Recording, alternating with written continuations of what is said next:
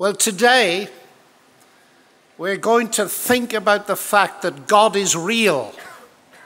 He is there and he is not silent.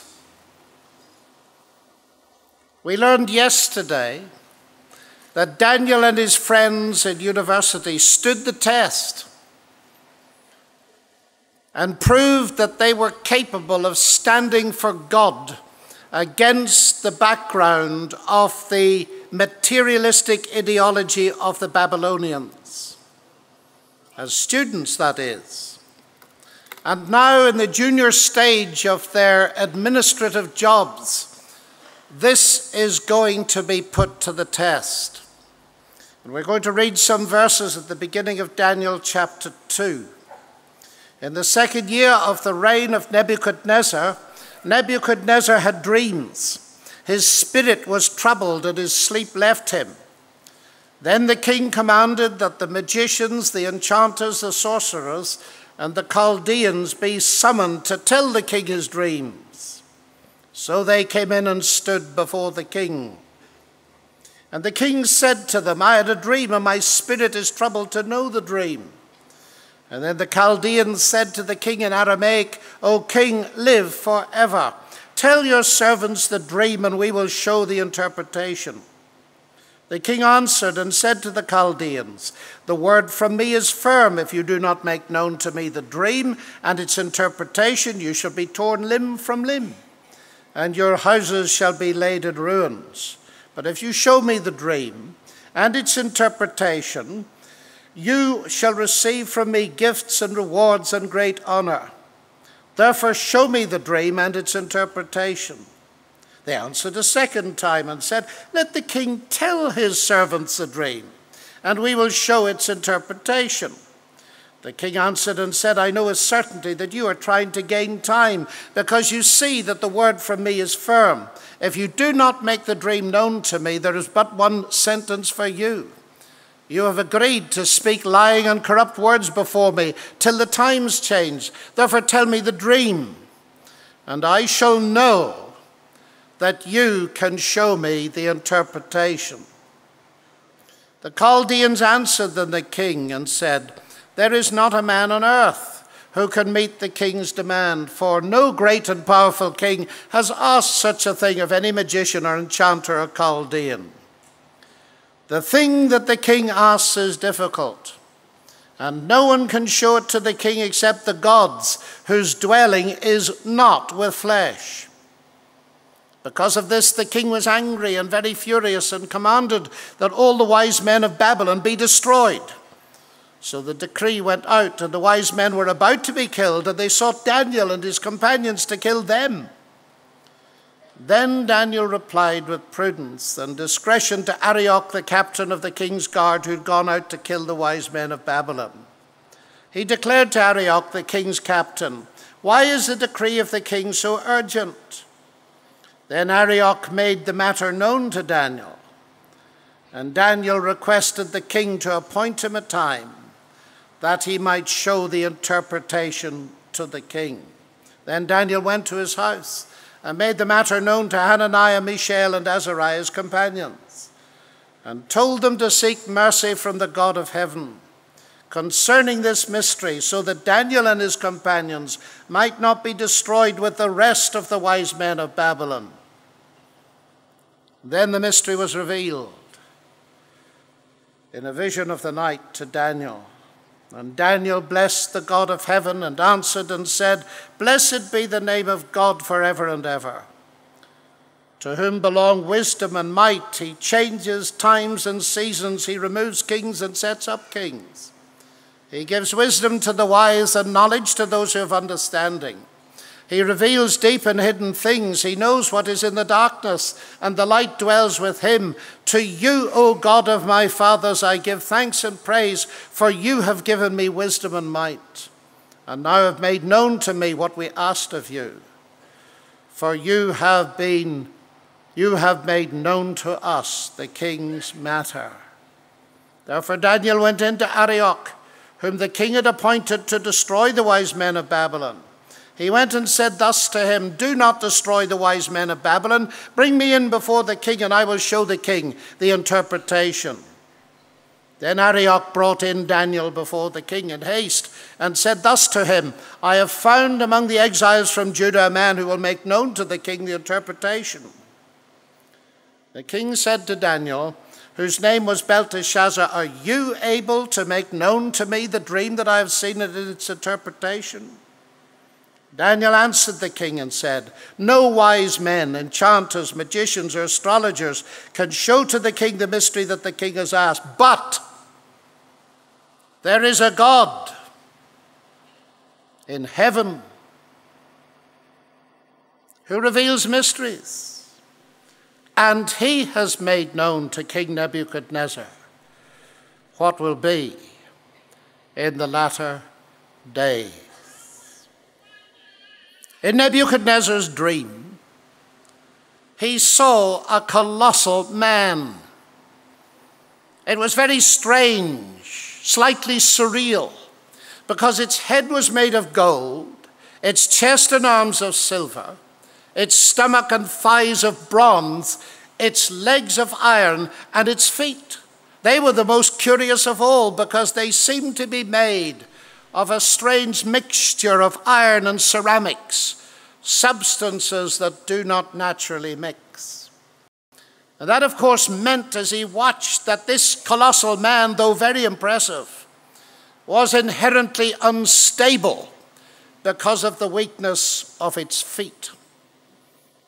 And as in his dream he watched, a stone suddenly appeared which smashed the feet of the colossus so that it collapsed and crumbled to dust. But the stone grew and grew until it filled the entire earth.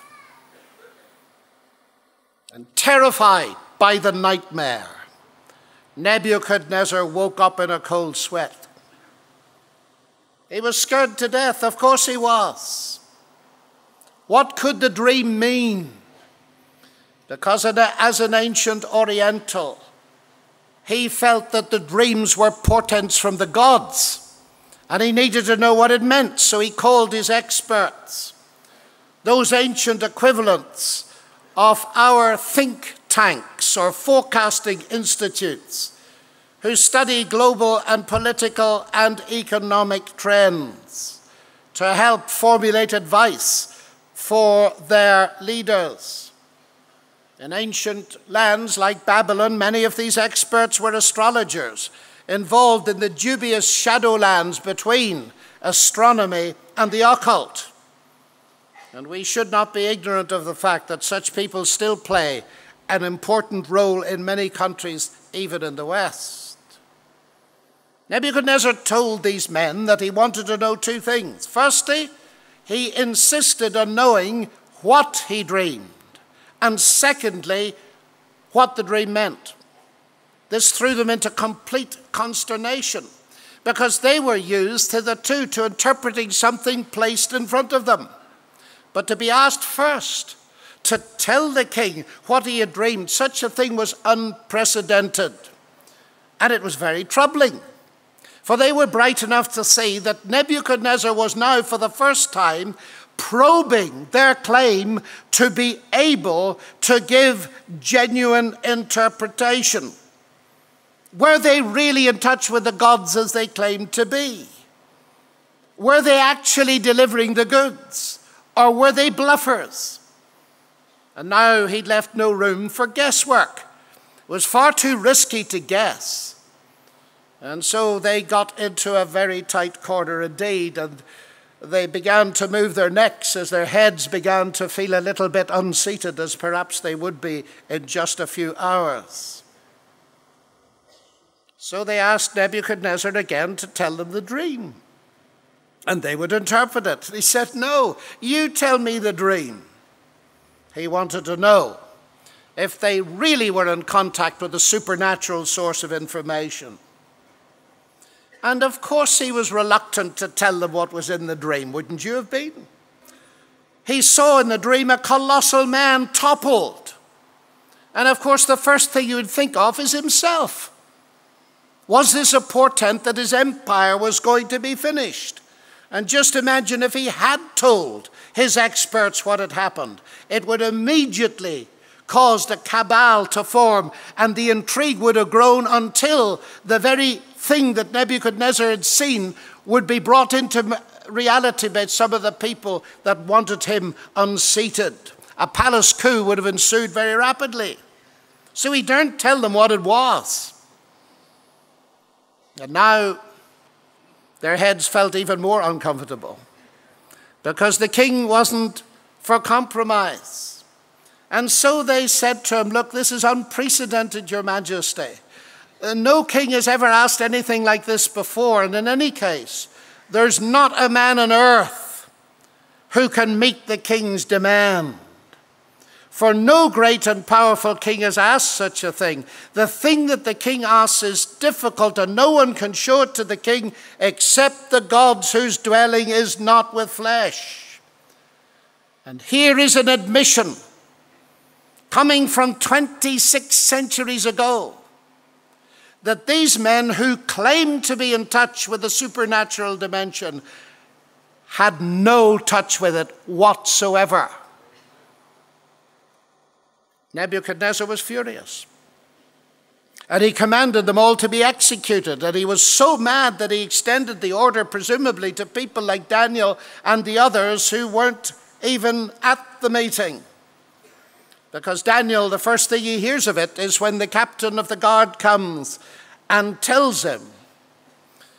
And here Daniel steps in and gently, to assuage the man's anger in carrying out the wrath of the king, he says, I would like to speak to the king. And asked for time. At that stage, he didn't know that he would get the answer. It's a remarkable step of faith for a man in his early 20s, isn't it? He knew, though, that God had given him a remarkable ability, because we're told at the end of chapter 1 that he was gifted at the interpretation of dreams.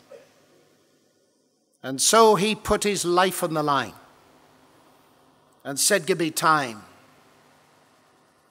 And I like to imagine him going back to his home and gathering his 3 friends together, scarcely older than students, in this polytheistic land, and saying to them, men, our lives are on the line. We need to pray that God in heaven will reveal the mystery to us. And notice the way it's phrased. He told them to seek mercy from the God in heaven. And that tells us the profound difference between Nebuchadnezzar's experts, brilliant as they were. They didn't believe that there was any other world beyond this one. But Daniel did. He believed there was another world. He believed there was a God. There was a God in heaven. This universe was not all that there was. And that is precisely the clash that is tearing its way through our Western society today. Think of them, those 4, in a kind of a graduate student prayer meeting, asking God to reveal to them what the king had dreamt. And God did so in a vision in the night. God is there, and he is not silent. He answered their prayer, and Daniel prayed, and he was so full of joy as he worshipped the God to whom belongs wisdom and might, who changes times and seasons, and who removes kings and sets up kings. And he thrilled with the knowledge in his heart that he was in touch with the central throne of the universe. And he praised the God who'd reveal deep and hidden things, who knows what's in the dark, and the light dwells with him. To you, O God of my fathers, I give thanks and praise, for you have given me wisdom and might. Daniel was no fool. There's no mock modesty here. He knew he was exceptional. But simultaneously, he knew that these abilities had been given to him. And that is so very important, isn't it? Daniel's attitude to his own abilities is a theme that runs through this book. He never became an intellectual idolater, worshipping his own abilities. He accepted them as from God, as gifts. And he was clever enough to see that gifts and character aren't the same thing. So often we get ourselves into petty squabbles over our abilities.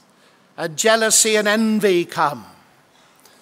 But that won't happen if we realize that we have nothing that we haven't been given.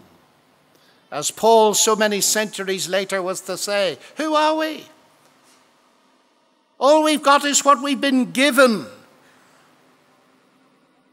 And our character doesn't depend on our gifts. And so for each of us, whether we're as brilliant as Daniel or not, what's open to us is the development of character and integrity and moral fiber. It's not open to all of us to be like Daniel was. And Daniel knew exactly what his position was. And thank God for making known to him the dream of the king. And so he goes to Arioch. And he knows that now he's in possession of almost unlimited power. He's not a fool. He knows that the knowledge in his possession is of incalculable value. And he also knows that a single word from him and all those bogus men, all the charlatans who'd been sucking up to Nebuchadnezzar and draining his cash resources, pretending to be able to read the stars, he could have them destroyed like that. And remove any potential rivalry, any potential attempt to unseat him, like that. And he doesn't do it. The first thing he ensures is the protection of the men that would later try to destroy him. That's magnificent, isn't it? This is real tolerance. He disagreed with them. But because of his values, he saw that they were men and women made in the image of God, so he would protect their right to exist. And protecting the right to exist and function of those who disagree with you is a very important thing. And that very phrase, protect the right to exist, is a phrase that echoes at many levels in our society, doesn't it? What a strange society we are. That once a baby is born, its right to exist is protected, but before it's born, what anomalies ripple through our lawmaking. Daniel protected these men. Don't destroy the wise men of Babylon. He said to Arioch, let them be, let them go. Bring me into the king. And Arioch rushes into the king. You can see that sense of haste, and says, I found among the exiles from Judah a man who will make known to the king the interpretation. And now Daniel stands in that colossal throne room in Babylon, the biggest in the ancient world. Possibly he had chained lions around the throne just to remind people of his prestige. And here's a young Hebrew standing in the highest situation in the ancient world, talking to the most powerful man in the world. and knowing that he's got that man in his hand. There are very few situations in history like it, you know. There's only one that I can really think of, and that is the case of Joseph before the Egyptian Pharaoh, and possibly Nehemiah before the king. But even in secular history, taking all of history together, this is an unprecedented moment. And the king, perhaps slightly cynically, says, "Are you able to make known to me the dream that I have seen and its interpretation?" And Daniel, in very measured words, I can imagine he was nervous. He doesn't say, "I am, O king." No. He says, "No wise men, enchanters, magicians, or astrologers can show to the king the mystery that the king has asked. None of us can, but there is a God in heaven." Wouldn't you love to have been there? The courage to stand before this man and, flying in the face of all his crass idolatry, to claim there is a God in heaven.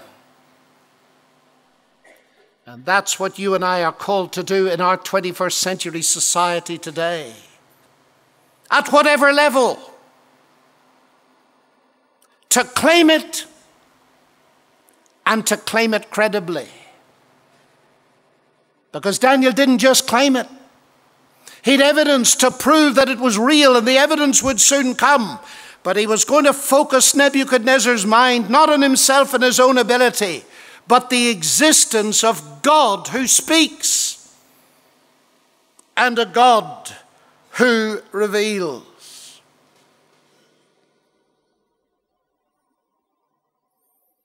It took courage. Because, you see, how was Daniel to know his interpretation was right? They'd had it in a vision in the night, but how could you be sure?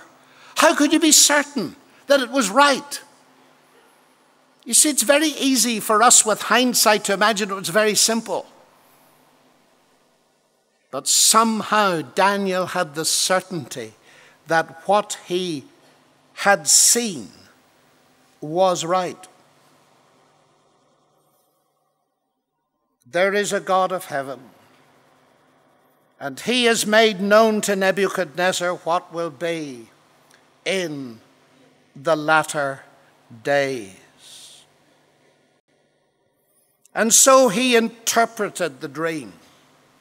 The colossal man with its different metals represented 4 world empires that would reign on the earth. Nebuchadnezzar and his kingdom were the head of gold, and after him there would be another kingdom. In fact, as we learn later in the book itself, the Medo-Persian kingdom. Then there would be a third kingdom, the kingdom of Greece, and a fourth, the kingdom of Rome. But the stone which smashed the image, that would be another kingdom altogether. It would be set up directly by God.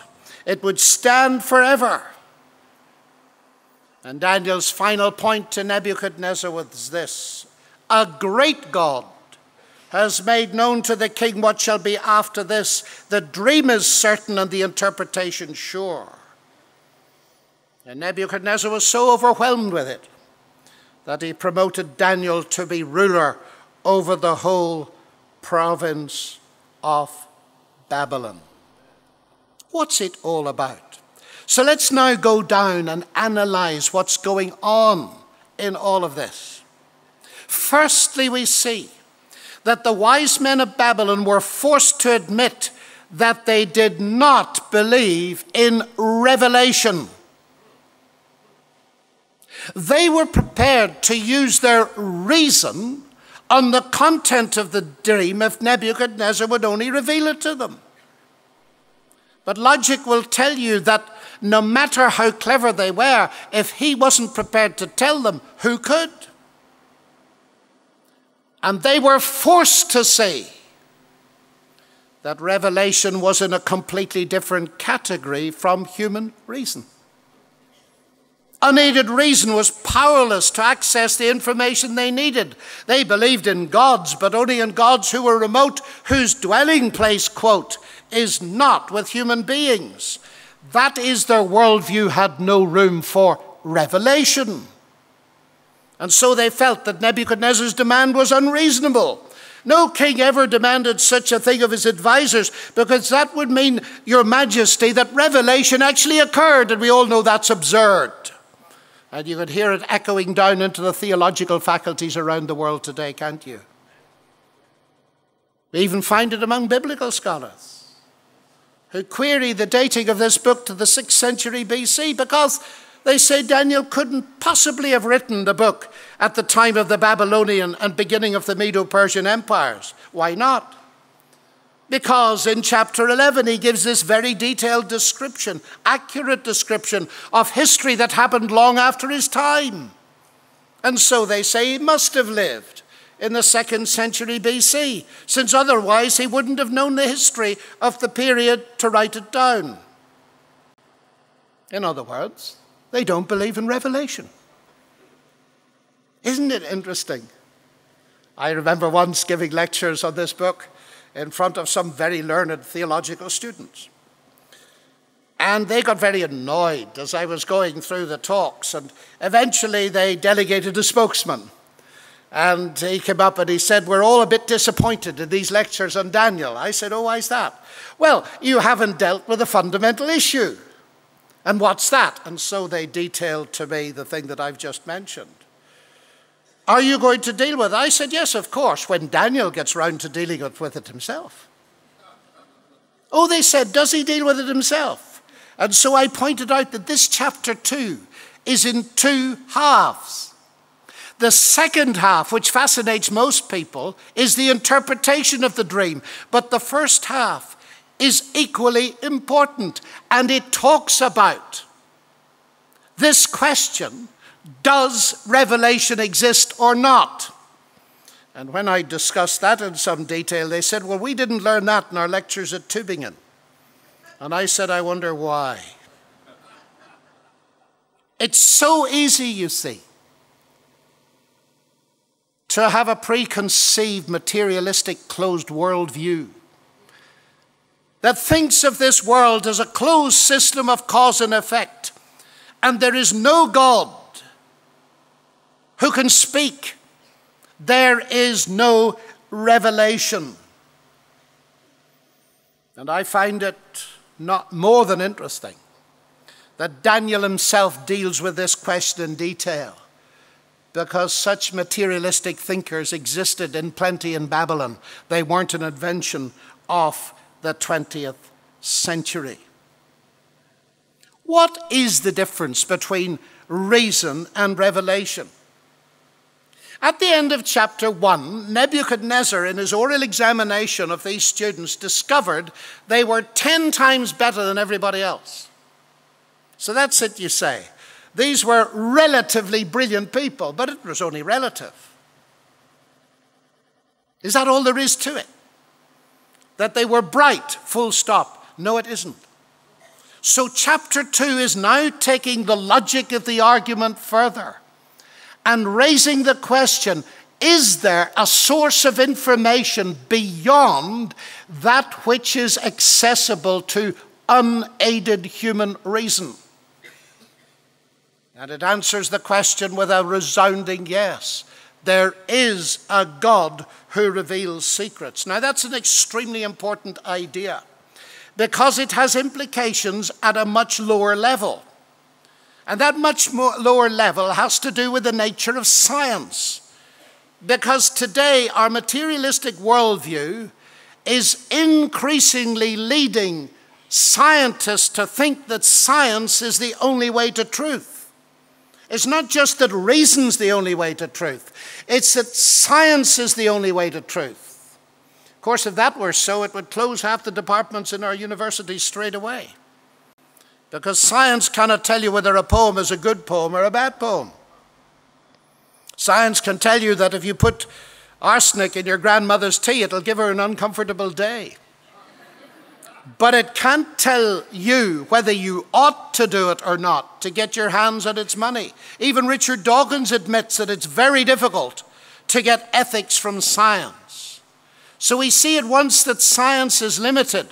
But because science is so authoritative in our culture, there is this increasing emphasis on what we call scientism.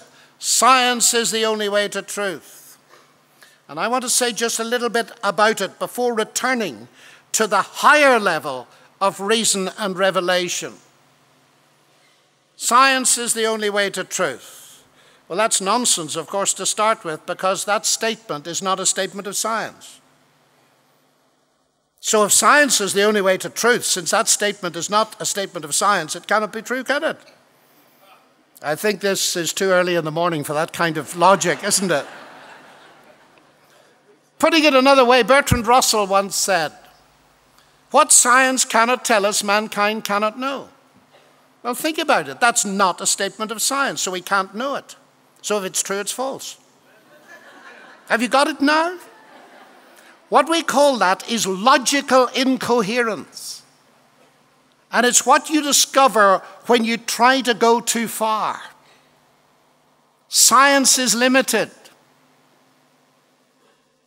And to use my well-worn analogy of Aunt Matilda and her cake, if you've all won the Nobel Prize and Aunt Matilda's here with her cake and you analyze it for me in terms of elements and elementary particles, and you're all brilliant being Nobel Prize winners, and I finally ask you, why did she make the cake?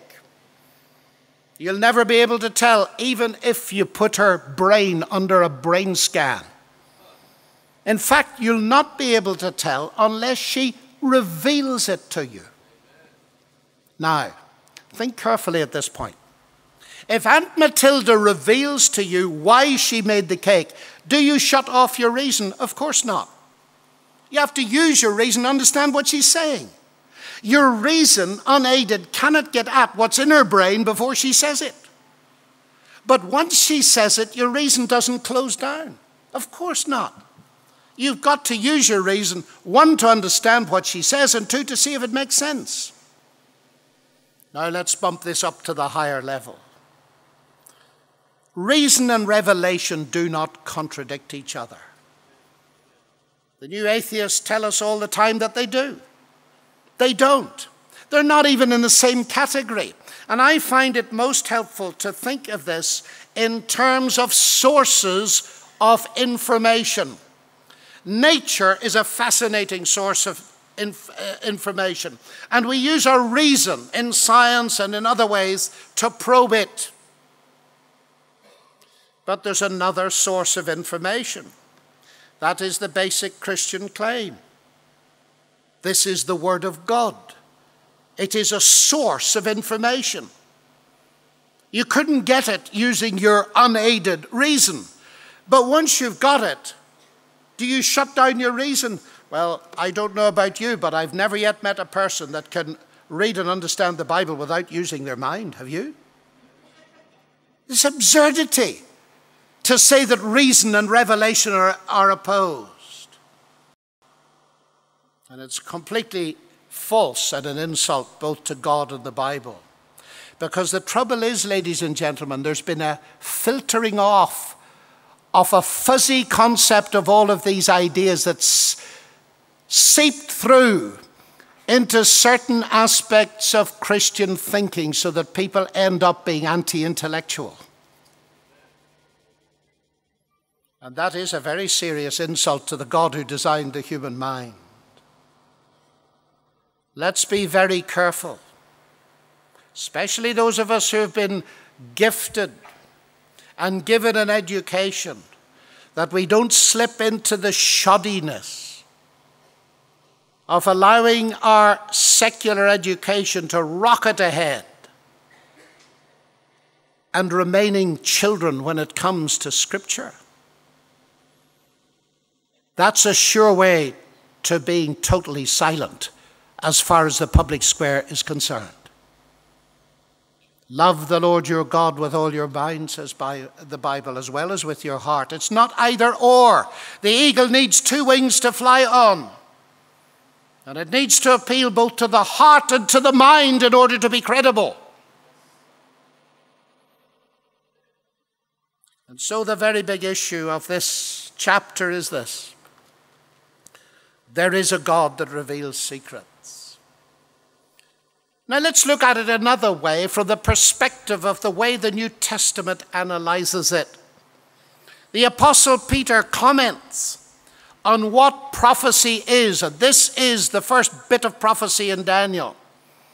And in his second letter, in chapter 1, he says, "We have the word of the prophets made more certain, and you will do well to pay attention to it as to a light shining in a dark place, until the day dawns and the morning star rises in your hearts. Above all, you must understand." That's a very strong statement. You must understand that no prophecy of Scripture came about by the prophet's own interpretation. For prophecy never had its origin in the will of man, but men spoke from God as they were carried along by the Holy Spirit. You see, these experts in Nebuchadnezzar's think tank believed in private analysis as the source of information. They took what they could see in history and in economics and in their culture, and they analyzed it, and they came to their conclusions and made their predictions. What Peter is saying here, that no prophecy was ever like that. It's not a result of brilliant analysis using unaided human reason.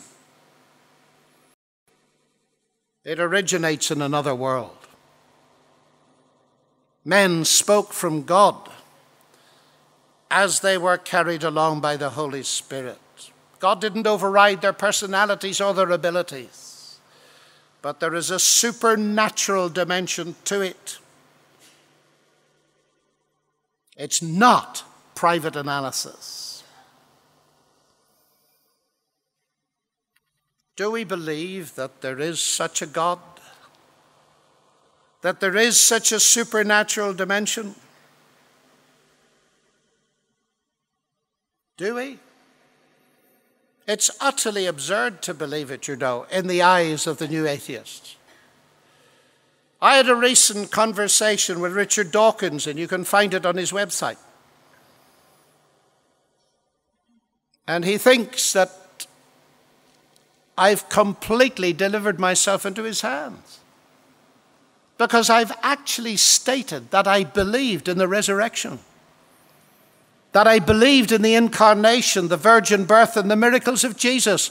And Dawkins calls it on his website pure gold. Why does he look at it like that? Because it proves I'm a lunatic. That I've set myself free from any pretension to be a rational 21st century human being. Ladies and gentlemen, it's serious, this, because that's exactly what an increasing number of people believe.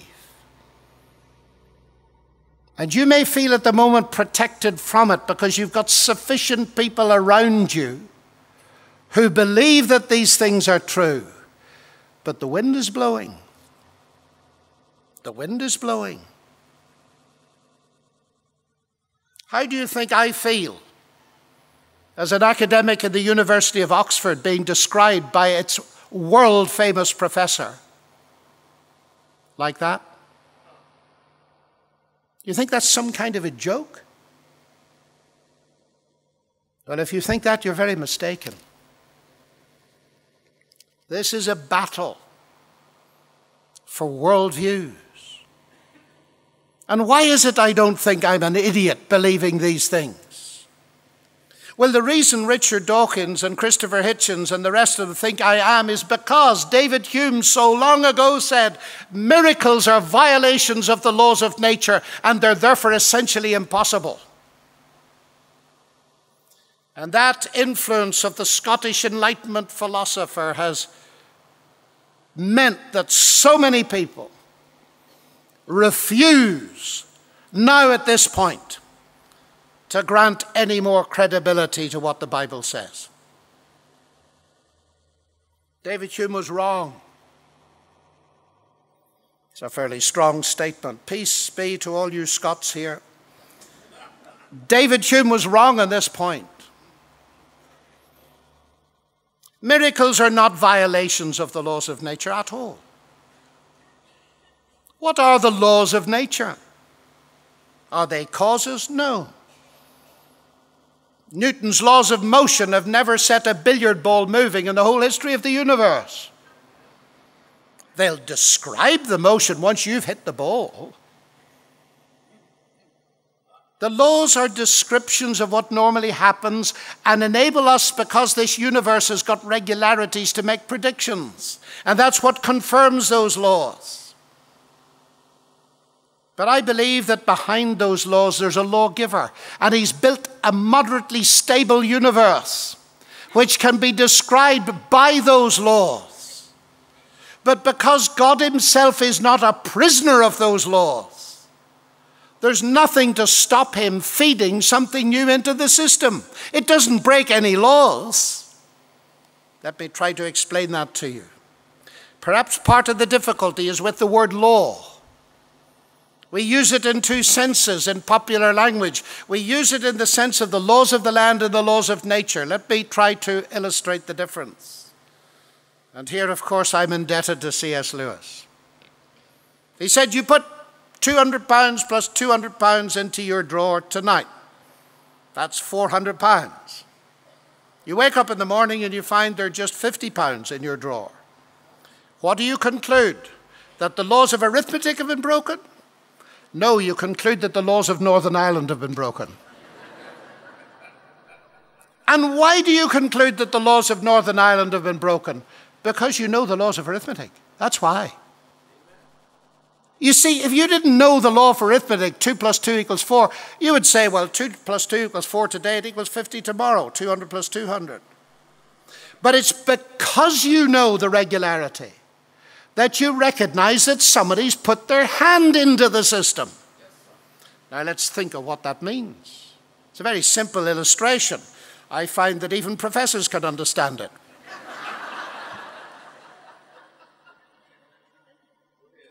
The laws of nature are descriptions of regularities. Now here's the point. If we didn't know the regularities, we couldn't recognize a miracle. How could we? If you didn't know that dead people usually stay dead and don't rise, you wouldn't recognize a resurrection as a miracle. And Hume and others thought that the people who wrote the Bible were pre-scientific and didn't understand the laws of nature. That's rubbish, of course. They were pre-scientific in the historical sense. They existed before modern science. But Joseph knew exactly where babies come from. And so when Mary said she was pregnant, he didn't believe her. Not because he didn't know the laws, but because he did. He recognized that something special had happened, and in the end he accepted it. The man born blind that John tells us about, he knew that people born blind didn't get their sight, and so he said from the beginning of the world, it's never been heard that somebody who was born blind got their sight. He knew the norm, and so he could recognize the miracle, because God had done something special. That's very important, to really let it sink down into our heads that we're not insulting our intelligence when we believe that there is a God in heaven, there is a supernatural dimension, and God can, if he wills, feed something in, and our knowledge of the regularities is a thing that helps us see that this is utterly special. And that is one of the reasons I believe that Jesus is the Son of God and that he rose from the dead. Because the evidence is there. To say that miracles violate the laws of nature is simply absurd. That's the first half of chapter 2. I'm changing the proportions a bit from the normal, as you see. And I'm just going to spend a few minutes on the second half, because presumably you know all about it. Daniel interprets the dream. And now we observe Nebuchadnezzar's learning process that is eventually going to lead to him coming to believe in the reality of this God in heaven and to know something about him. So Daniel describes this image to him. And of course, the moment Daniel starts, Nebuchadnezzar is riveted because he knows that Daniel knows. And Daniel knows that Nebuchadnezzar knows that Daniel knows. And so with immense authority, Daniel can take his time to explain what's going on. This was the dream, said Daniel. Now he will tell the king of its interpretation. You, O king, are king of kings, to whom the God of heaven has given the kingdom, the power, and the might, and the glory, and into his hand he has given wherever they dwell the children of men, the beasts of the field, the birds of the heaven, making you rule over them all. You are the head of gold. What a compressed lesson that was. I'm sure they must have discussed it over the ensuing weeks. You are King of Kings, and you've been given it, Nebuchadnezzar. Just imagine telling Nebuchadnezzar that he wasn't the source of his own ability. He was to make that mistake later in chapter 4 because it took a long process for him to get away from his thinking. Nebuchadnezzar, here you sit before me. I've been given wisdom, and I'm using it to talk to you. You've been given immense authority. And now we see something very interesting. You, Nebuchadnezzar, you're the head of gold. Is that God's opinion, really? Daniel's often described as apocalyptic literature. And it is in a sense, but we need to be careful because it's no usual apocalypse. Because apocalypses usually are stark. All in the world is doom and gloom. It needs to be removed and replaced. It's not quite that. The origin of this dream was God. So by definition, it's God's comment on these world empires. And the different metals represent different values. And that raises all kinds of fascinating questions for historians, sociologists, and political scientists. What are these values? What are the differences? You're the head of gold, Nebuchadnezzar. There was something glorious about Nebuchadnezzar's rule in God's eyes. After you will arise a kingdom inferior to you. I admire Daniel's courage in telling Nebuchadnezzar there'd be something after him. It hadn't exactly occurred to Nebuchadnezzar before. There'll be a kingdom inferior to you. In what sense? And so the image is beginning to invite Nebuchadnezzar to think about the nature and quality of his rule, because rule in world history hasn't been all equal, has it? And that means as Christians we can be thankful for the progress that's been made. My children, when we lived in Wales, didn't have to go down the mines at the age of 10. Why is that? Because there have been some much more fair laws developed. You know, the laws of our country are so important. We need to pray for people involved in the shaping of law, because they affect us all in such subtle ways, and we must give thanks to God for every improvement. But the crucial lesson of this image was, 1, God is the source of power. 2, Nebuchadnezzar, there's going to be an after you. Your tenure of power is limited, so be careful what you do with it. 3, there are different values embedded in the ideologies of different empires. Nebuchadnezzar, think through your values. We'll have to see that he came unstuck on precisely that area a little bit later.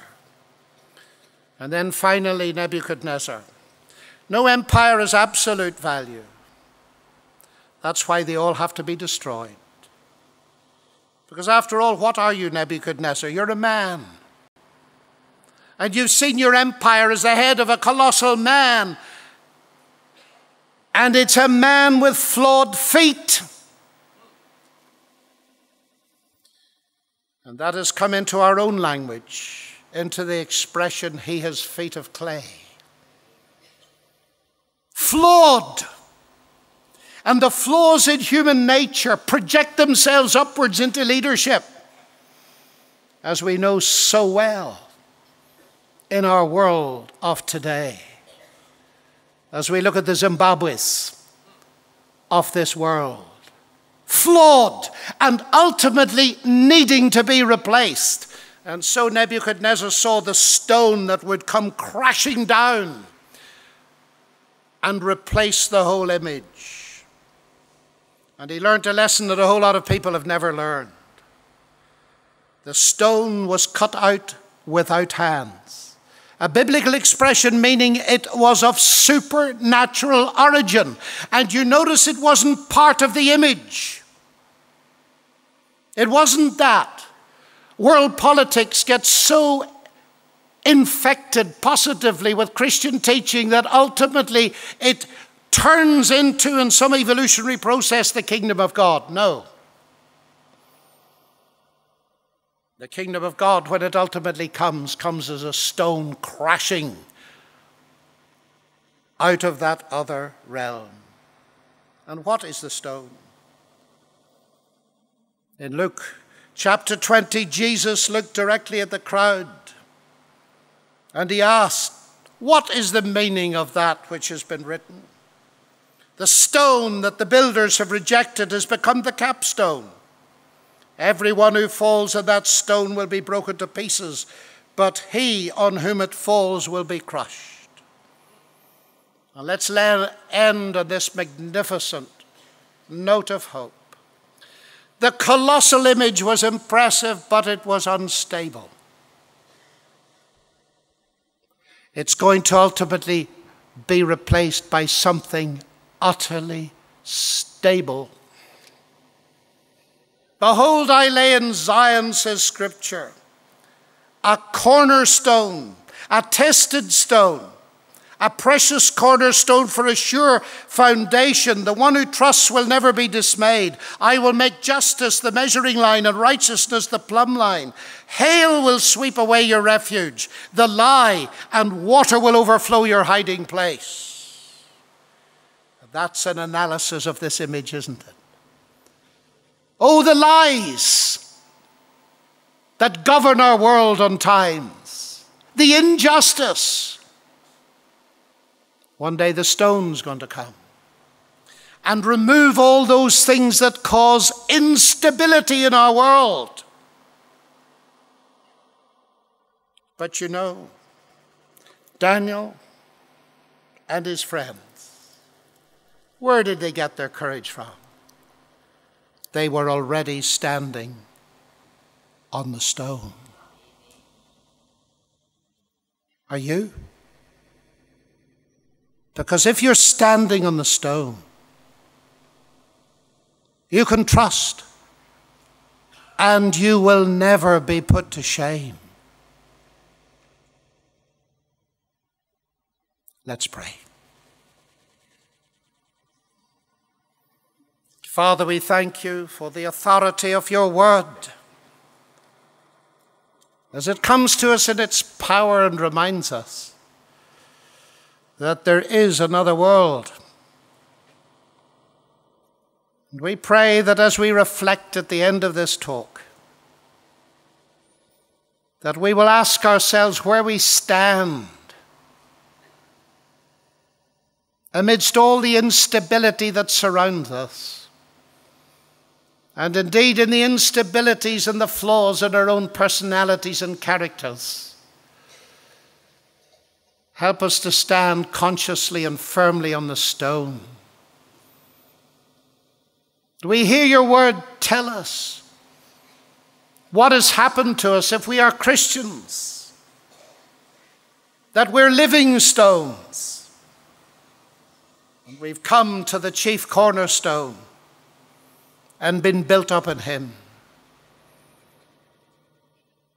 Father, we pray that you'll help us all to so stand.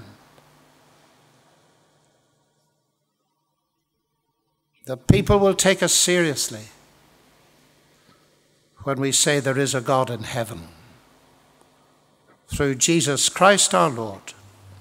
Amen.